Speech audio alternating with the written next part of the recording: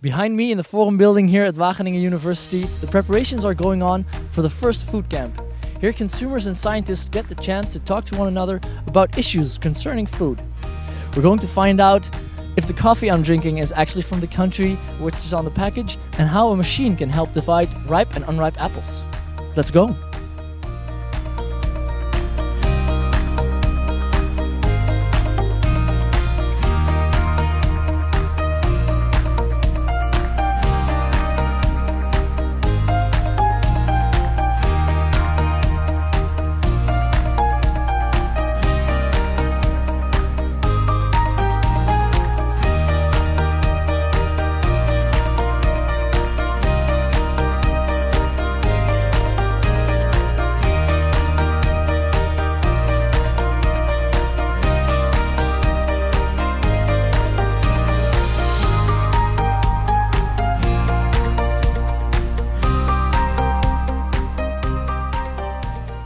So, sir, can I ask, how old do you feel right now? Like 100 years old. 100 years? Yeah. Do you know how much kilos you have on your body right now? Not really. I think they said like 10, probably. I don't know. How many kilos I have? 9.5, yeah. I've heard rumors about a vegetarian steak, and I believe it's right there. So it's beef, but not made from a cow.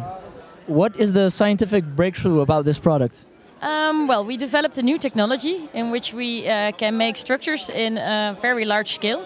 So this is just a small part of it. We can in total make 7 kg of a plant-based meat replacer. Yeah, you can try it if you want. Yeah, I'd love to. Let's have a piece.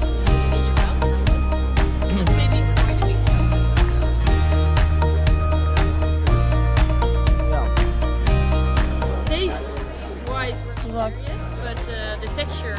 I like the texture. No, it's good. I'm standing right now in a virtual supermarket.